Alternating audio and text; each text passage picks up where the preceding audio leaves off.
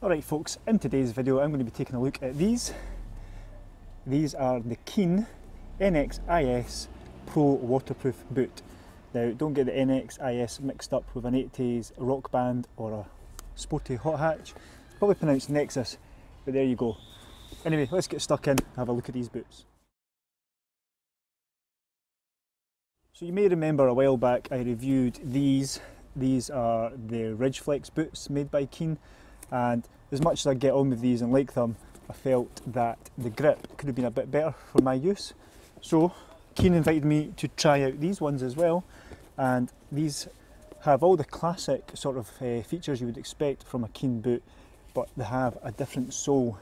They've got these multi-directional 4mm horseshoe style grip there. I don't know if you can see that in the camera. So it does look a bit more aggressive than these. So I'm hoping these do give me a bit more purchase, so we'll all find out. So whilst these KEEN boots have a different tread, they do share a lot of characteristics with their range. That is the classic KEEN wide fit, and they have this heel lock system as well, where you tighten the laces and it pulls this into place, and it's called the heel lock. And you can see there, hopefully there's this little extra bit of cushioning that just sits above your heel. So when you tighten your laces, it just holds your foot into place nicely and allows you. These are of course also waterproof with the KEEN dry membrane that's waterproof and of course breathable. The standard insoles have some arch support there, and as you can see there, it's got their mission statement as well. These are technically hybrid boots. They sit nicely between a traditional boot and your trail shoes, so it give you this mid boot, and that just gives you a little bit more protection from wet and dirt than trainers would, but on the flip side they're a bit more flexible than a traditional boot. And as you can see there, they've got a nice flex there. So for this review I'm going to pair up the boots with these Smart Wheel. I think they're a midweight hiker sock.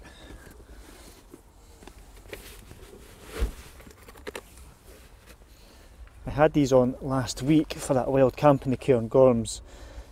I couldn't really comment on the grip at the time because I had micro spikes on for most of that day, but I tell you what, they're comfortable straight out the box.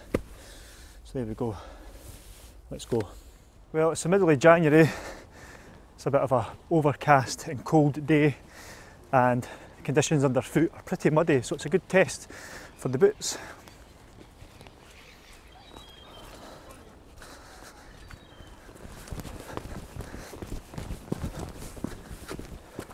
If you haven't already guessed, I'm up Arthur Seat in Edinburgh.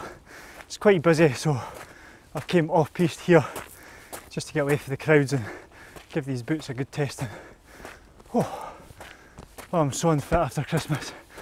Anyways, so far so good. The boots are gripping well. I said before, they're comfortable. On my scales, each boot weighed 427 grams, and that's for the size 8. I think the website claimed 417 grams. I'll put the weights at the bottom of the screen now just to confirm. But anyways, I'm on a nice gravelly, stony path at the moment, and they're working fine. The real test will be going back down, which we'll do in a few moments.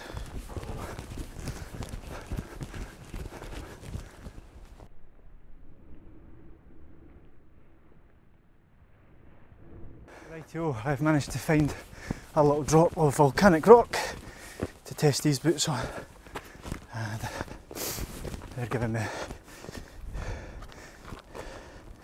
little bit slippy today, obviously with the damp rock and it's started to rain, but a little bit slidey. I don't think that's the boot's fault though. Right, it's now time to test these bad boys going downhill. Ow! Gosh, it's jaggy. Ooh, ah, ah, ah. Right, do we want comedy gold with a slip, or do we want the boots to perform well?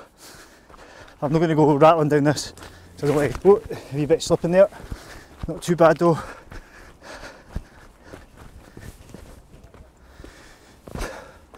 I must admit folks, whenever I'm sent something for review, I'm always honest and always like to try and pick something wrong with what I'm reviewing.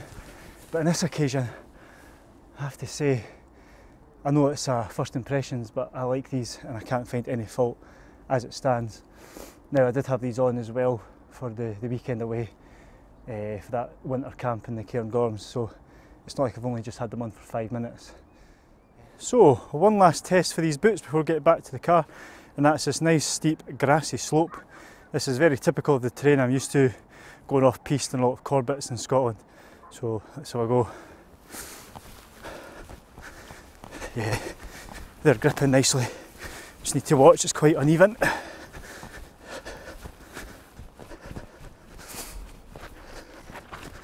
Oh, a wee bit of slippage there,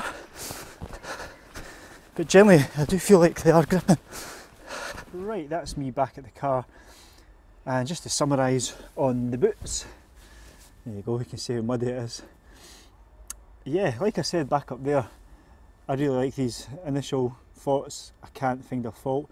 Maybe the recommended retail price of £145 may put some people off, but for the comfort, for me, it's probably worth it. What I would say though, obviously today that is first impressions. These boots have had a little bit more use, but in the coming months I will be testing these, putting them through their paces, using and abusing them in the Scottish mountains, and then I'll do a video doing a comparison of them both and giving you the long-term review. But otherwise I'm going to wrap this up and I'll catch you in the next one. Cheers!